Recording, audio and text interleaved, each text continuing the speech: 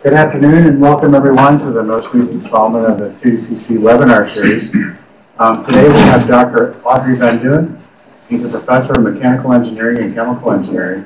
He's also the director of the Materials Computation Center.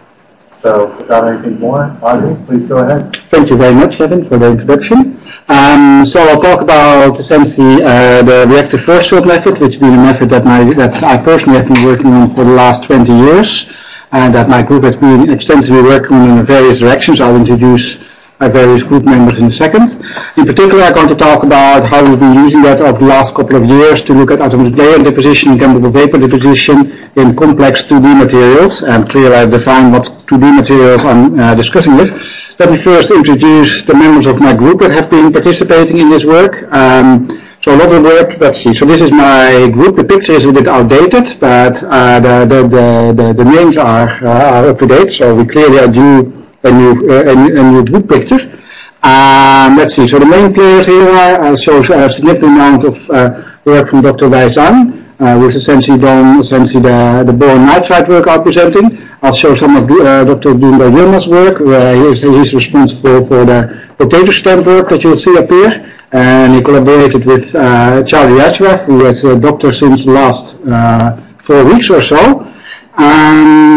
Let's see, yeah, that's those are the main. But we are essentially, as you see here, there's a wide range of topics there. But there's a central sort of method theme in my group that essentially is reactive force fields. And so I'll give you a relatively brief introduction what we mean by reactive force fields. And so I'll focus on two types of 2D materials. I hit some highlights of our Maxine work, which is a 2D titanium carbide or metal carbide material that I work with in our EFRC projects with Oak Ridge. And then I'll show a bit more detail of our molybdenum disulfide growth.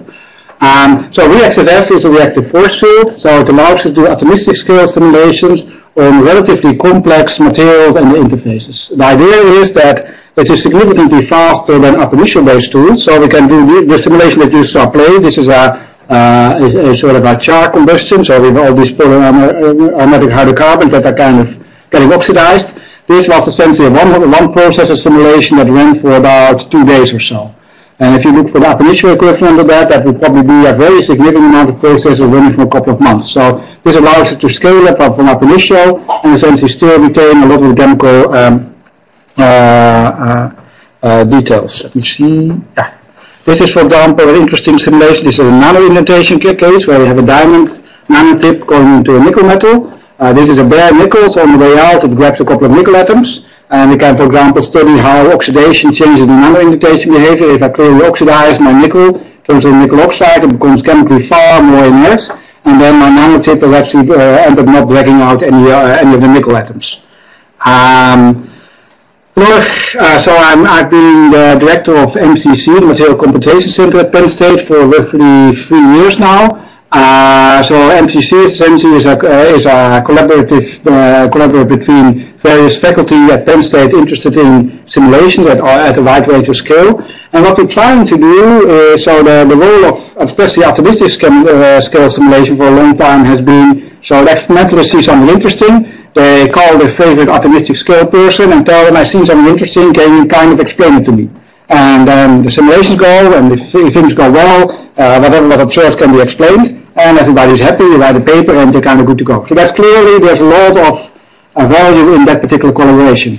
Arguably, however, you may want to turn the table on this. One thing that simulation have in favor of experiment is it is relatively inexpensive, although computers don't come completely for free. They are still significantly cheaper than the experimental equivalent.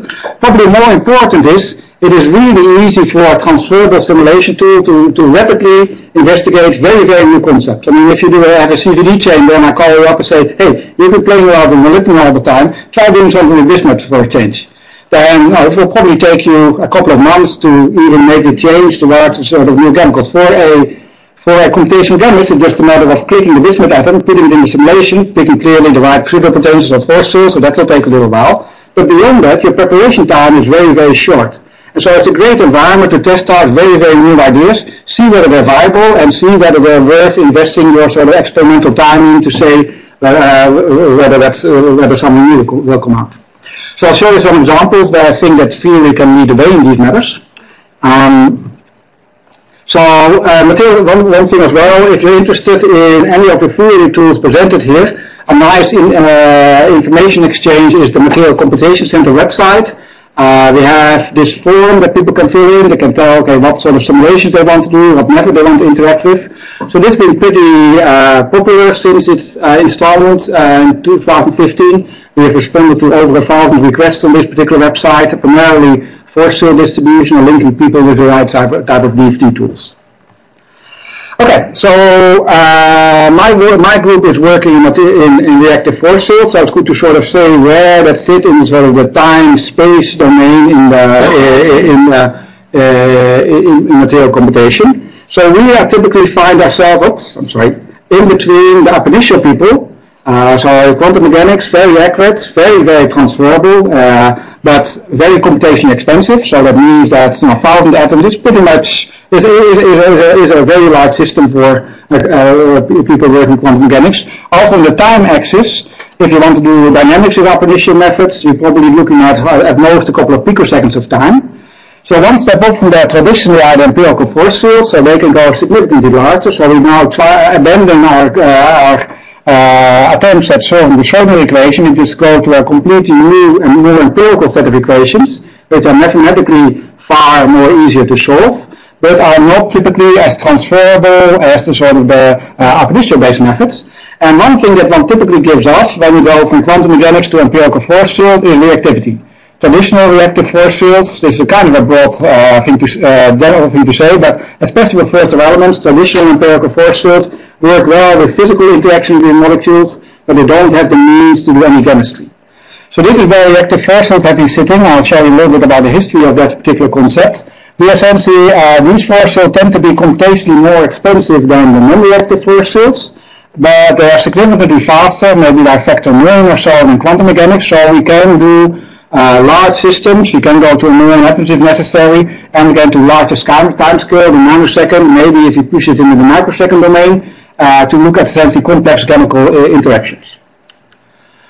So ReaxFF is essentially a bond order based potential. So the concept is that to break and make bonds, let me make sure, so this is essentially, for lack of a better term, the central equation in ReaxFF. So every iteration we put in our bond distances, Rij, and we turn them into bond orders. And as you see, this is a nice continuous relationship. And so I can actually calculate forces and I can do microdynamics based on this. So this goes back to a pretty straightforward chemical concept. We all know about single, double, and triple bonds. We all understand that the triple bond has a shorter bond distance than a single bond. So all we essentially do here is just put a continuous relationship between the bond distance and bond order relationship, so that we can actually do this on a continuous state. So now that means in reactive force field we also have a bond order 1.5, a bond order 1.2, and a bond order 0.2. So subsequently, we update these bond orders every iteration, and then we like to use things like angular and dihedral terms. These are 3 or 4 body terms that have worked very well in empirical non-reactive force fields. What we simply do is we repeat that bond order. That's a nice sort of smooth function going from, for carbon from 3 to 0. We just put it in front of them. That means that all our angle terms also become nice and smooth. So if the bond breaks, its angle terms and dihedral terms go with it. The big decision point in reactive force field is what do we do with the non-bonded interactions? I'm sorry. What do we do with the non-bonded interactions? Do we switch them off? That's a choice to make, or one can make, or do we keep them? In ReaxFF, we made a choice to keep them, and I'd argue that for the Coulomb interaction, it turned out to be a very good choice, because that means that we get a lot of material transferability. Since we calculate an on-bond Coulomb interaction, we can essentially make a transition from covalent materials, which are reasonably well described by the bond order concept, to ionic materials, which are well described by clearly Coulomb interaction. Now, given that all materials, maybe bar some exceptions like graphite, and maybe N2 are pretty much a mixture between covalent materials and ionic materials that give you a lot of transferability, because I don't have to tell in ReaxFF this is a fully ionic material. The force field itself during the training can figure out how much of the bond is covalent and how much is ionic in character. So I won't say too much about this, but the charges of ReaxFF are calculated by the method itself, so the user doesn't provide them, and they are geometry dependent. So when essentially the configuration changes, the charges will also change. This is essentially updated every step. It's pretty expensive. This is really the step that's computationally costs you the most time. But it also can do polarization, and so that gives you a lot of potential to put electric fields and all that on your systems. I won't show today. So you've seen this equation already.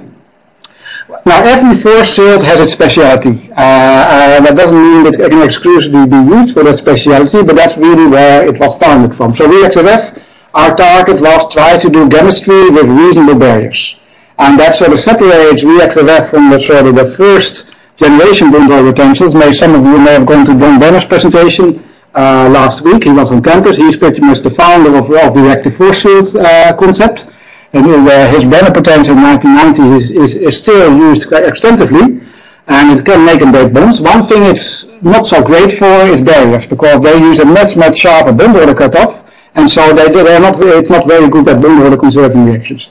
This is a very important reaction for any biology enzyme-based reaction. This is a self-reaction, so I have 4 water molecules. They essentially transfer 4 protons at the same time and go back to 4 water molecules, so clearly energetically nothing changes. But the barrier is astonishingly low. I mean, the OH bond is a very strong bond. It's the second strongest single bond in the periodic table, only the HF bond is stronger. I break 4 of them, so that's worth 500 kcal, or if you want to talk in joules, it's about 2000 kilojoules. I do this entire reaction with 20 kcal barrier. That's pretty impressive. I mean, that's less than 5% of the actual the bond strength. And so this is why enzymes are so effective. Well, a lot of things that enzymes do is tease water molecules in the right configuration so that they can do these type of bond order conserving reactions to break strong bonds, like a peptide bond is significantly stronger than 20 kcal, but still an enzyme can break that bond and make a new bond at a very low computational expense. So this also plays a big role in, this is a reaction quite important for low temperature combustion. This is a small biomolecule that in a single step reaction gets converted to formaldehyde, water, and even smaller ethylene hydroxide. And the barrier for this is 69 kcal. The quantum barrier is roughly 65 kcal, so that agrees reasonably well. This is weaker than any of the single bonds in the molecule. So the reason why it's weaker is you break bonds, but at the same time you make new bonds, so the price that you pay for the chemical conversion is less than the price of any single bond in the molecule. ReaxFF is essentially a molecular dynamic force field, which means it can conserve energy provided you take a small enough time step. So everything is continuous. One thing that's very useful about the method is that the user doesn't have to say where the reactions happen. There are reactive force field concepts that only work by the grace of the user saying iteration 20,000 this bond is going to break, and that may have uses. But clearly this allows you to be far more intuitive. The user provides the initial structure, sets the condition, temperature and pressure, and provided the force field is well trained, and that clearly is a big provision, it should essentially be able to give you accurate chemistry. And one thing that's very nice for the user is the fact that each element only has 1 atom type. So that means there's only 1 carbon in ReaxFF, whether it's a methane, carbon dioxide, or iron carbide, it's the same atom type. So you can very easily do transitions between materials and interfaces. This is pretty horrible for the developer, but since my group are the only group developing these things, that's our problem and not the problem of the user. So why we do this, ReaxFF, I won't claim it's as accurate as ab initio. We try to get as close to ab initio as we can, but clearly ab initio is more transferable, and the Schrödinger equation, or however you solve it, is a better basis for essentially calculating material properties than any empirical function is. But it is significantly faster, and so we can do much larger time scales, we can do much larger systems, and for many materials size is important, because if you go too small there's a lot of effects that essentially you cannot capture properly. It is much slower than non-reactive force field, as I already mentioned. The functional form is significantly more complex, and especially the charge calculation is pretty expensive. It scales almost linear, while most of the quantum methods are scaling best of n to the power 3, so if 2 atoms take you an hour, and 4 atoms will take you, if 2 atoms will take you 2 hours, then 4 atoms will take you 8 hours in quantum. And in empirical force field, you essentially have almost a linear relationship.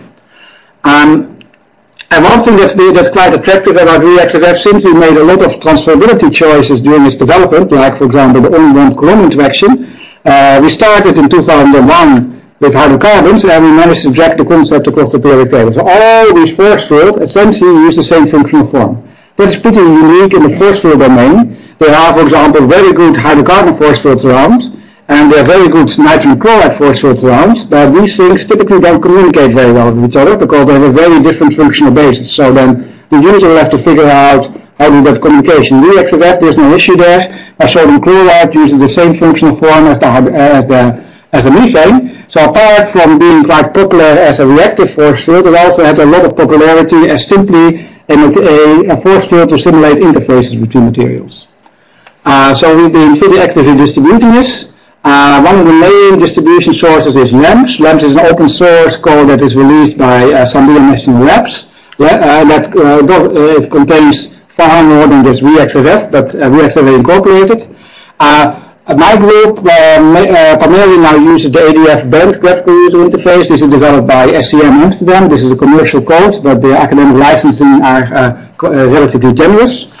And right now, it's pretty much both codes provide pretty good parallel scaling, so you can essentially run them in multiple processes and get a good efficiency out of that. So I'll go over the slide relatively quickly to keep more time for the 2D material, but just give you a sort of a feel of transferability here. These are just some areas that we've hit over the years with ReaxFF. So my main affiliation is mechanical engineering, although my PhD is in chemistry. And the reason why I managed to weasel myself into the mechanical engineering department is that I claimed I understood combustion, and mechanical engineers do like combustion. And so this was one of the areas that my group is still active in. So this is typically how the how these projects might look. So we first train ReaxFF primarily, although not necessarily exclusively, against ab initio data. So this is just one example. There's a lot more data in our training set, but we take a small molecule and we open closed angle. This is a oxygen-carbon-oxygen angle, and so that gives us nice data to train the force constant in the force field. Then we take a relatively small system, which is roughly 1,000 atoms or so, and for which we think that we have appropriate experimental data. This is JP10. This is our jet fuel. It's a very highly strained hydrocarbon, and that means that upon combustion you actually get all that strain energy kind of for free. So it essentially creates a lot of heat, which is good for high-flying aircraft. It is hugely expensive because it has to be all synthesized, which is clearly an expensive step to do. So what we look at is pyrolysis, so pretty much dissociation of this molecule as a function of temperature. At the Reax level, we have to run it at roughly 2000 Kelvin because we only have a couple of nanoseconds of time. But we can do a bunch of temperatures, and then we can compare that with experimental pyrolysis. This is roughly 1000 Kelvin, and we see we're pretty much on the same line. So we get our linear parameters from that, including activation energy, and see that we are here within half a kcal, which is a pretty nice level of agreement. Arguably better than we deserve, because the DFT methods that we use to train against, typically the error bar is bigger than half a kcal. But the more important one, these force fields work very well with different hydrocarbon classes. So we want to do alkanes, alkenes, aromatics. We actually get pretty good activation energies across the board. And then Yun-Kyun Shin, here in the audience, expanded this towards probably our most complex catalysis systems to date. If you have a coal-derived fuel, there typically is a lot of pyrites in there, and that's if you want to use that fuel in contact with a catalyst, that's typically a pretty bad idea, because the pyrite deposits itself on your catalyst, and the catalytic properties change. The catalyst essentially ages very quickly. So we essentially did a simulation. We had the yellow stuff, a bit hard to see, is pyrite. The red clusters is a chromium oxide, a relatively common oxidation catalyst. We have butane in there, and we can detail see how over time the catalytic function changes. It still remains catalytic, but it changes essentially from an oxidation catalyst into a hydrogen exchange catalyst, because that's pretty much what pyrite is quite good for. For materials, this is how we typically train our force fields. So these are equations of state. These are volume energy relationships for different crystal morphologies. This is titania, so we have rutile, anatase, and brookite. Then this was a nice side-by-side ab initio reactive force field study. Jorge Sovo in physics here was part of this work. So we did a side-by-side study of water on a small titanium oxide slab. This is a rutile surface, and we simply measured the water dissociation kinetics. And so we found indeed that after training, the force field reproduced ab initio kinetics quite well. And then at the force field level, we can increase it. So this was work done with Christian Vichthorn, where we look at titanium nanoparticles. They initially are pure oxides. Now, if you just put an oxide in vacuum, the growth is pretty random. They hit each other, they stick, and they never come off. But if you put them in supercritical water, actually the water creates a hydroxyl coating, and that means that these particles can slide across each other and find a good hydrogen bond alignment, and then they can essentially reverse the reaction and pretty much sinter. So then you get very nice sort of alignment growth, and so the role of water in that is pretty essential. One area that we're working on extensively is mechanochemistry. So this is a small silica well, it's actually not a nanoware, it's essentially a fragment. So it's high strain on this side and low strain on the basal plane. If you put it in supercritical water, it essentially hydrolyzes the high strain area, and the low strain area is non-reactive. And that can then be applied. This is a 650,000 atom lamp simulation, where we look at water diffusion for a clay silica interface and see how the various diffusion conditions there, including reactive diffusion. High energy materials are probably a popular area for these type of materials, because clearly the reaction kinetics is so fast that it's hard to monitor experimentally.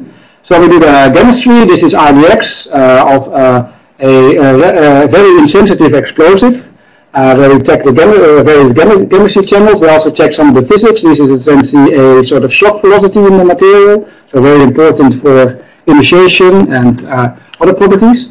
And this is a large-scale simulation, and my group is a group from the University of Southern California. This is roughly 2 or 3 million atoms, and they essentially add a void in the high-energy crystal. This is essentially temperature. You see, when the molecules hit a void, they move so quickly that they essentially, these molecules, when they go over the barrier, they have a huge exothermic energy release. So their speed gets to be so high, they can essentially cross that initiation barrier and essentially initiate. And so this linked very well with experimental observables, that if you don't get good crystallinity in your high energy materials, the sensitivity becomes much, much higher, and that's a problem because the material might go off before you want it to go off. We do a significant amount of battery work. I won't talk too much about that. One thing that's also links back to mechanochemistry. So this is a carbon nanotube. We see that typically as inert material. We have here some lithium stuff. If I put strain in the material, the lithiums can eat right through my carbon nanotube. And this is clearly a big deal for a carbon anode, because the carbon anodes go to very significant expansion and compression, so significant strain. So it's quite likely that these carbon anodes do have very significant chemical modifications during charge and discharge. So this will be what I talk about for later on. So we've done, over the last couple of years, we started work on molybdenum disulfides. And also I just hit some highlights of it, but another 2D material that we extensively been working on Maxines. These are, if you talk to certain people at Drexel, they like to make you think that these are the best 2D material ever. And people in this room might disagree with that, but still, I'll show you at least their arguments in a second. These are titanium carbides that can essentially get surface functionalized. And so one area we worked on water diffusion inside these areas, and also I'll show you some of the chemical aspects.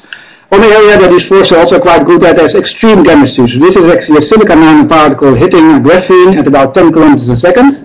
And we can actually see, we see a mechanical shock wave. We also can see how the energy, the chemistry initiates with first a reddening crack, and then when the energy sort of gets a little bit lowers a little bit, we actually see that the crack propagates along the crystallographic domains.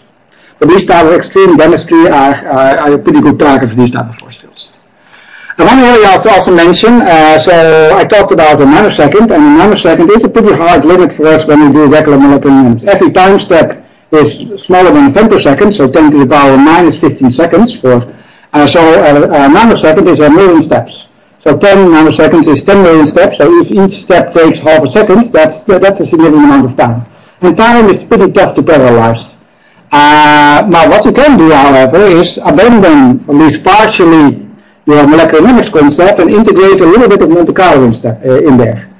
We found out this was work done by Eric Knight's group in Antwerp. He's been spearheading this. So with molecular dynamics, if I do, for example, graphene growth, I can maybe, if I'm lucky, I can get to stage E, where I have a little bit of a carbon cap and all that, but clearly I don't see anything that looks like a carbon nanotube yet. With force bias Monte Carlo, I can get all the way to here. So this is One disadvantage, of course, by Monte Carlo is you essentially lose track of time. In molecular dynamics, time is a pretty rigid thing, you know what it is. Monte Carlo, since you have a Monte Carlo step in there, it's always hard to say how much time that step would actually have taken. But arguably, this is a microsecond, millisecond type sort of structure. And one thing that's unique about it is it actually has a really good crystallinity. If I use pure Monte Carlo, I typically get a much more random structure with many more essentially defects. So by taking my Monte Carlo step in the direction of the forces indicated by molecular dynamics, I can kind of get the best of both worlds. And we do some neat things. We can do, for example, electric field mitigated growth, and we can do things like core bombardment. This was a nice piece of work where theory kind of led the way of experiment. We indicated, hey, if you core bombard with argon by growing with graphene, you may be able to destroy the 5 nanometer rings and keep most of the 6 nanometer rings intact, because the 5 nanometer rings are a little bit less stable. So using theory tools, we figured out what would be the right kinetic energy for the argon. Then we managed to bribe an experimentalist to actually do this. So that's the Ostrikov group. And so this got published in 2013, where essentially the theory kind of indicated the type of conditions that experimentalists should look at. So I'll show hopefully some more examples of that later down.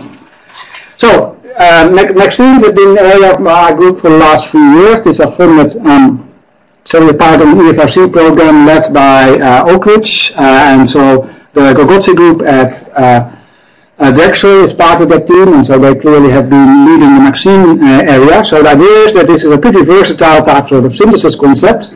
We have an early transition metal. We have essentially a group 1340 metal, something that can easily essentially react with fluorine or other etchant agencies. And we have carbon and nitrogen. So this might be my initial crystal structure. I can essentially etch out my A layer. So the aluminum has a lot higher affinity to fluorine than titanium. So you can, with some selectivity, not 100% selectivity, but some selectivity, you can etch out the aluminum. And you get these type of 2D type sort of layers. And indeed, you see, if you, they essentially indeed look very clay-like. And indeed, morphology-wise, they pretty much are like a clay. They're essentially a metal oxide, just like an aluminum silicate, that likes to organize themselves in 2D layers. One thing that's, however, where it differentiates itself from clays is that they have a very high electrical conductivity. Less attractive, because in clays, aluminum silicates are pretty much insulators, or at least the best semiconductors. These have a high electrical conductivity, and since you have a wide range of synthesis, so this can work with any transition metal within these constraints, you can essentially dope them pretty easily, and so you can do interesting electrocatalysis where you can be dopants in there, different types of electric potentials, and essentially drive the chemistry. So that's one of the attractiveness of these type of materials. So we've been working, this was a paper that came out this year, the experimentalist was Jihan Sang and Ray Unisich at Oak Ridge. We did a reactor force field group, so Doembergen, the audience, was the part of these simulations. And then we connected with DFT data from Paul Kent's group in his co-workers. So the idea was to experiment we saw this sort of chemical, they called it, we had a press release, and I only got it from the press release, so it was not a word that was used anywhere in the publication, but it sounds nice. So they call it a cannibalistic material. The idea is that we make a defect, the defect grows and grows and grows, but all the material come out of the defect get used further down to essentially grow an extra layer of titanium carbide. So that's very different clearly than, let's say, graphene, where you would never see a sort of a separate carbon structure because of the chemistry of graphene. We use titanium carbide simply grow an extra layer, and so we can essentially link the migration and the crystallization based on the defect growth. So one area that we've been working on, this is actually was quite a pretty interesting project. Our involvement lasted for exactly 4 weeks. So there was Maxines are potentially interesting catalysts, especially because they also have a electrocatalytic concept. But we found using ReaxFF, so we essentially merged a Maxine description with a protein force field, which was a pretty easy merge because that took essentially about 10 minutes or so. We found that these seem to be unusually active towards essentially hydrolysis-based chemistry. So you essentially can link your urea on a Maxine site. Since the Maxine has both oxygen functionalities and protons, you can essentially then push the proton across the molecule and dissociate the Maxine. So what we found here, that so if we, this is a typical Reax style simulation, we go to crazy high temperatures, but this is just to sort of investigate the chemistry space.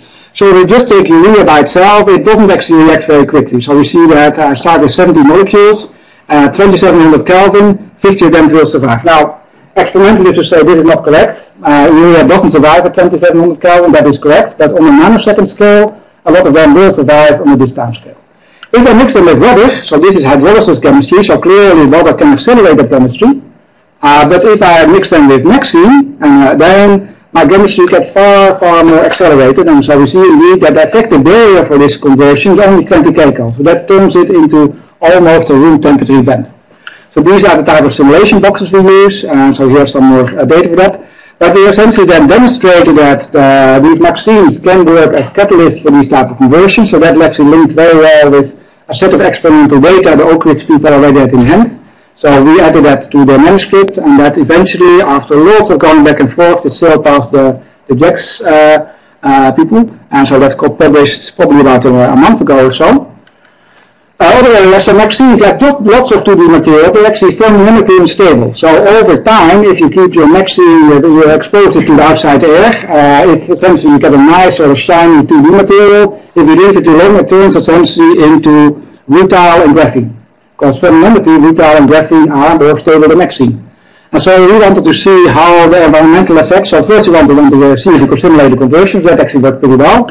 We took our unmodified Maxine force field and just simply exposed it to water, and we also exposed it to things like peroxide and oxygen water mixtures, and we really see that we can grow a titanium dioxide type material. Now this was done with pure molecular mimics, not with FBNC, so we couldn't really get any crystallinity on a time scale, but we could essentially see in experiments, then we'd see various signatures of rutile and anatase coming out of these structures. So this is quite important for long-term applications of Maxine. How do you keep these materials stable so when you apply them that they actually don't revert back to the more thermodynamically stable 3D counterparts.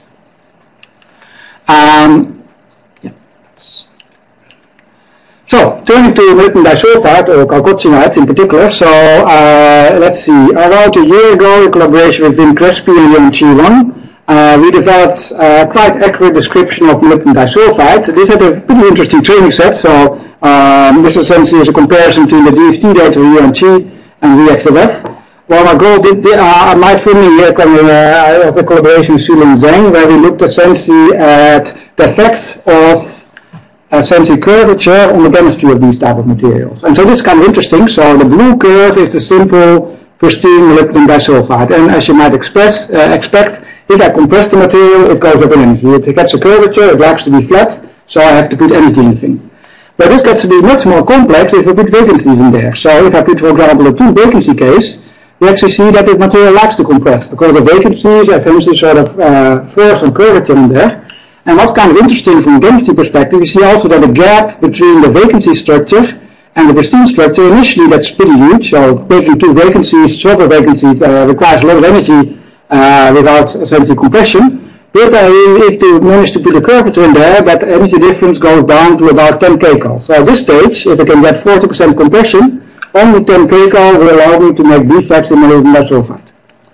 One of the things that we did, we trained it against a wide range of vacancies. I don't show it here, but also it works very well for the vacancy migration. So you can actually do vacancy reconstruction patterns and all these type of things. I'm sorry, I didn't update the slide. So this paper actually came out. This is a 2017 paper. I'm sorry about that. So Charlie Ashraf, also in this audience, collaborated with a former PhD student from my group, who is now at USC, working in the MAGICS 2D consortium. He expanded this. We want to actually do molybdenum disulfide sulfur interfaces, so we did some expansion to our sulfur interactions with graphene, because we figured we don't really need a molybdenum graphene interaction at this stage at least, because the molybdenum is relatively far away from the graphene area. So sulfur doesn't really bind very well to pristine graphene, so 20 kcal is still, it's worth something, it's a sulfur atom. But we get much, all these numbers are pretty low. These are essentially sort of physics option. What gets more, you can also do SH, that also works pretty well, but what gets interesting here is these numbers. So you see here, and this is a particularly interesting one, this is 178 kcal per mole. This is a sulfur binding to a graphene defect. So I just take out a single carbon. Clearly the single carbon is not chemically stable, but what's interesting here, this number is higher than the carbon equivalent. So sulfur binds better to graphene than carbon itself. The carbon binding energy is roughly 178 kcal. So that prompted us the idea that maybe we can use the graphene defects to selectively pick out silver atoms from essentially molybdenum disulfide. So we first checked out, can we actually deposit silver in there, and that worked pretty well. So we put some defects, we can grow a pretty nice silver cluster, so that part worked pretty decently. Oh, sorry, there's a slight interlude here before I continue with this. I will show some forced bias Monte Carlo in a second. So this is just to highlight the difference between forced bias Monte Carlo and regular MD. Once again, this is for molybdenum disulfide. With MD, this is the best we can do. With forced bias Monte Carlo, we can cover much longer time scales and actually can make sort of nice crystalline types of hidden morphologies. And so with forced bias Monte Carlo, we can essentially now look at crystal growth. So this is a moving up that some of you may have seen before. That's actually the movie on this slide. But the reason why I'm showing this, I'm going to show you the boron nitride equivalent in lectin. This was a simulation we did about 2 years ago. A guy Lotfi did in my group. And we can actually see how we can use forced bias Monte Carlo to essentially expand the size of a molybdenum disulfide cluster. One thing I want to draw attention to in this case, this is a pristine graphene, is that there's no orientational bias in our simulation. You see that the molybdenum disulfide under hard conditions these can slide very easily over the surface and sort of reorient itself. So if I use this as a growth medium, I probably don't see any orientational bias in my molybdenum disulfide structure. So now, having shown that graphene molybdenum disulfide, we now wanted to see if we could, for example, use graphene with defects to imprint a certain defect structure on molybdenum disulfide. So this has no experimental equivalent right now. This is a nice area for theory to exploit, see whether this is all feasible. So what we have here is a graphene sheet. You don't see it right now, but there's a couple of defects in there, will become more apparent when you start playing the movie. This is a pristine molybdenum disulfide. And so this was work by Yilmaz, which came out just about 2 weeks ago.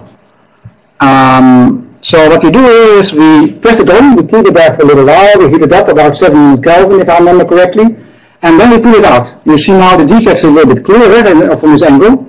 And what we can essentially do here is pull out very selectively silver atoms. See that all we pull out, this is not a 100% success rate, but a number of these graphene vacancies managed to pull out the silver. So the real science behind this was that we also do, and you can look at it in the paper, we did it not only with single vacancies, which are thermodynamically probably not the most realistic vacancies, we also tried this for di vacancies and other type of typical vacancies like sort of 585 types of rings. It turns out that di vacancies work pretty well, but you do need a vacancy, just a sort of a distorted ring structure like a 5-7, it doesn't have enough binding power to pull out the silver.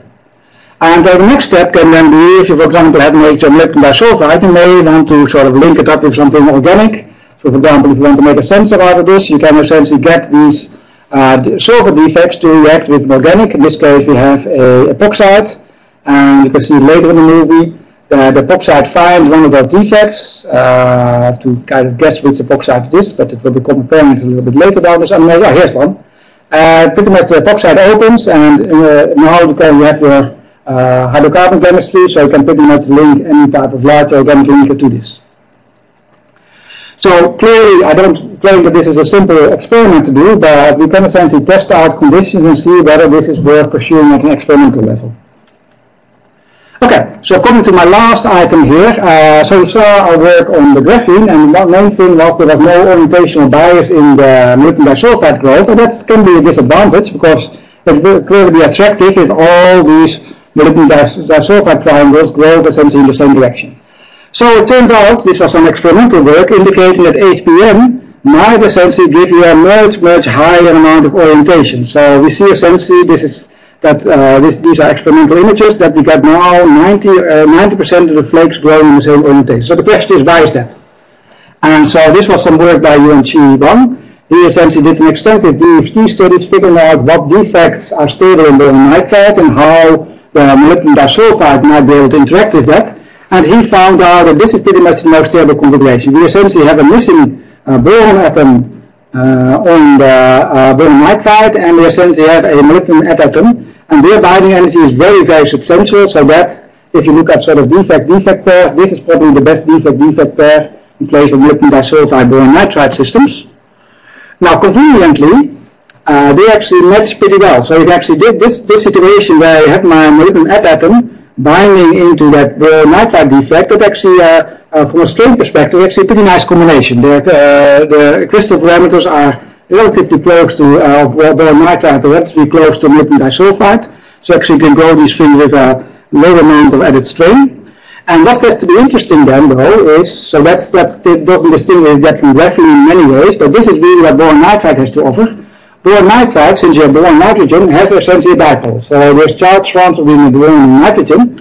That means if I rotate my molybdenum disulfide, it essentially goes up with energy very significantly, half an eV. Now, if you do the same thing in graphene, it's not completely identical, because the rotation is, you still have a slightly different environment in the graphene, but it's only about a factor 5 or maybe a factor 10 lower in energy. So at any sort of temperature, the rotation in graphene will be very low energy, while on the boron nitride, half an eV is a significant barrier to overcoming rotation.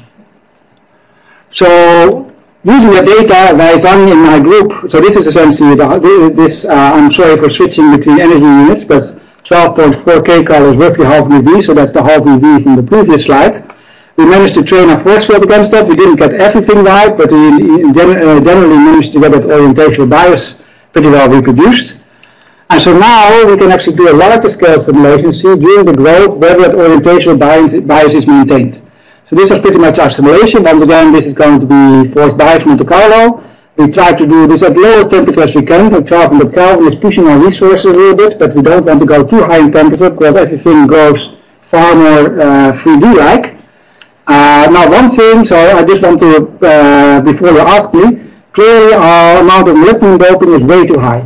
This is just a sort of getting a sort of a feel for the system. So we put a lot of molybdenum there just to get our statistics better. We will see in the animation, we'll see in a second, that this is a really bad idea to do, because all your growth nuclei are directly going to communicate with each other, and you get essentially very, you can get no crystallinity out of it. But you can at least use this to statistically sample the initial growth and see whether that essentially fits with the DFT picture. So this is a pretty long movie, so get yourself a comfy chair and see what goes. But so the blue atoms are the molybdenum, the yellow atoms are the sulfur, and we can essentially already begin to see some pretty nice growth nuclei. And the main thing, if you remember that graphene movie, in the graphene movie you saw that fragments sort of sliding all over the graphene surface and doing all sort of exciting rotations. These things are essentially rotationally inert. So at the moment that we make our initial nucleus, pretty much the rotational bias is there. Now later on the simulation, clearly we get contact between the various growth nuclei, so that's something that we doesn't have a real good experimental equivalent. But this at least gives us the confidence that, okay, this is worth doing a much larger scale simulation where we lower the initial molybdenum sites and essentially look indeed and add some details what are the initial steps and how essentially the orientational bias is maintained in the simulation. So this is kind of what we are trying to get from there, and this is early days for this, so this is early stage analysis, where we essentially can grow our initial type of crystallite, and we essentially can then see how that's transformed into full islands and how essentially during that process, if there's rotation in place, and then compare that with experimental observables. So this is all with relatively simple growth sources. So we just add every now and then a molybdenum atom and a sulfur atom in the box. And that's kind of nice, but it doesn't really show, it's not the same as a real CVD growth. So on a different simulation project in my group, in collaboration with UNC and with Rogaria and Dunda again, we've been looking at more complex chemistry. In this case, we look at tungsten hexacarbonyl with hydrogen selenide. And it's difficult to see this movie, but you can essentially see indeed that I can dissociate my carbon monoxide and functionalize it with selenium, so that kind of works. What is probably more interesting here is that we managed to connect the reaction kinetic that we get from ReaxFF with essentially CFD computational fluid dynamics methods from Johan Johan's group. So this is attractive because these CFD simulations can directly do simulations at experimental time and size scales. And what you can get out of that is these type of pictures. Imagine this dark blue thing is your growth stage. So the CFD simulation can tell you, okay, what type of species do I get in my growth space? And how can I make my CFD growth reproducible if I, for example, change something in my alignment of my growth chamber, I can now maybe do a CFD simulation saying, okay, how do I treat my chemistry to essentially get the same chemistry profile so I can hopefully reproduce my growth. So just to show you some highlights of that, so this is, for example, we can, as a function of time, we can you see that, for example, the tungsten hexacarbonyl doesn't survive very long. It essentially dissociates very early in the chamber. And we can see all the various intermediates of growth. So we see that this, the diselenium has a significant amount of concentration, especially to the back end of the growth stage. And so we can see this is probably the main growth species, at least thermodynamically, this is the best species that you can get in the gas environment if you limit yourself to a single tungsten, and you can predict their patterns. Also, so this is good for experiment because we can essentially get those patterns and see how that reproduces experiments. But also, from a simulation perspective, this is really great feedback into the reax loop. So now, in the next stage, when we do ReaxFF growth with not just molecular and survey atoms, we actually use proper molecular species, we can go, okay, what type of molecular species distribution do we have to put in our simulation box? And there's other things. It is really easy, well, and I shouldn't say that, it is relatively straightforward to do uncertainty quantification at the CFD level. So I can take my barriers, as they come out of ReaxFF or the DFT, I can change them and say, okay, which ones are the real important ones? And that can go back. So DFT, as I mentioned earlier, has its own error bars. It's not, but we can, in principle, do better than DFT. There are also a couple cluster methods and all that. If we find out this barrier is really key, we need to get it to chemical accuracy, and DFT typically, its accuracy is not what we would call chemical accuracy. We can go beyond DFT and essentially get these type of data. If you say, for example, that the H2 formation step is something that's critical for the species distribution, we can get that sort of feedback out of the CFD. So this is kind of the idea. So this is where we are looking to work on in the next year or so. We now have a good gas phase composition. We can get these profiles. We can now go, instead of using molecular and sulfur atoms, we can put these species into our ReaxFF hyperdynamic simulation, look at crystal seeds. We can then link that to morphology recognition, so that Susan Simmons' group has significant experience in that, and then with maybe machine learning type sort of, we can pick out long-term behavior. If you see a growth seed and we kind of know what it's going to look like a little bit later, we can maybe make some sort of faster time steps to go towards bigger seeds. And so from two ends, we can send the growth experiment. So this CFD directly can connect with experimental settings. So we can see, okay, how do I reproduce my growth patterns if I want to realign my growth chamber. But also by this means, we can actually look at connect up time scales and size scales between from atomistic-scale simulation to essentially experimental sizes and times. So that's the end of it. Just a very general summary slide. So this is a hugely transferable concept. So don't feel that, okay, I mentioned a couple of materials. This is certainly not a restriction that we have. You can develop probably, there's a couple of materials that are blacked out here. This is not because ReaxFF doesn't work, it's simply because we didn't have a project for them. So we are going to venture into gallium, that project has started already. And so we can develop these for a wide range of materials. And it essentially allows you to significantly scale up from the quantum, so it actually can begin to get to experimental size and time ranges.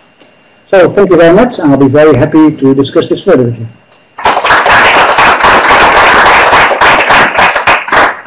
Any questions in the room while they're typing online?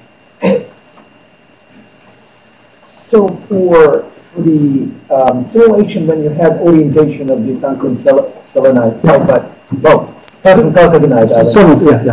So was it the MD or Monte Carlo? So do you know what time it took to do that stuff, or that's essentially one of the issues with force bias in Monte Carlo, that the time bias is gone. So I think there's especially simply very interested in just the initial stages as well, not necessarily the crystalline. It clearly pays off to do simply a molecular dynamics run on this thing. We can use still the force bias to say, yes, this will eventually form something that looks like a crystal, but simply interested in the very early stages, it would be good to put a sort of a time concept on that, and that we typically live. Now, with force bias Monte Carlo, we can get a time concept if there's only a single chemistry event that gets accelerated by Monte Carlo. Unfortunately, this is such a complex growth mechanism that I don't think we can make that claim. So they have to step back to molecular dynamics to actually get a time stamp out of that. we have a question online. Oh, okay. Is it possible to functionalize aluminum disulfide monolayer membranes with ethanol using ReaxFF? Yes. So that's not that dissimilar to what we've shown here. We already shown the epoxide. Clearly, we picked epoxide because the barriers are really low. Epoxide is essentially a spring-loaded molecule. So even on our time scale, you can, as soon as it sniffs a vacancy, it will pretty much open up. Ethanol, the chemistry is a little bit more complex because it's a more stable molecule. So the question is how you sample whatever barriers are for that, but we can certainly train ReaxFF for that. And then we may have to pick some sort of accelerated dynamics tool to actually capture the chemistry. But the short answer is yes. There's no more questions online. Any more questions in the room to wrap up? I'll ask one question. You were showing that there's interlocking with the HBN, so that there's sort of no rotation. Yeah. Those are with defects in the HBN. Did you do the defects in the graphene as well? And We didn't all this random? No, that's a good point. No, we didn't. I don't expect we'll see that, but we have to do that. Okay. Yeah. Because we have a lot of experimental evidence that there is commensurability between the TMDs and the graphene. Okay. It's either 0 or 60 degrees in terms of the orientation versus most of them being at 0, let's say. No, that we should certainly do the graphene defect as well. The one issue that we have there, well, we can solve that. So far, we can't ignore molybdenum carbon interaction in anything that we did because we felt, okay, if the silver that do the interaction, clearly for that sort of simulation, you'll have to worry about the molybdenum carbon side of things as well. But yeah, we can do that. Yeah. One more question to the different part of the, in the earlier chemical reactions when you explained that. So since you include chrome interactions, so you should probably be able to do these reactions in a strong electric field. Yes, that's true. And I have to bear in mind that as long as the electric field is essentially a charge field that doesn't essentially change the chemistry, so if you talk about something that actually transfers electrons in the medium and electrons do something, that is something that's beyond ReaxFF because we don't have that explicit. But if it just essentially needs a charge field that orientates molecules and maybe lowers barriers, yes, and we've done that. There's, for example, some papers that were done a little while ago that we saw that in electric field we can, for example, oxidize nickel very fast.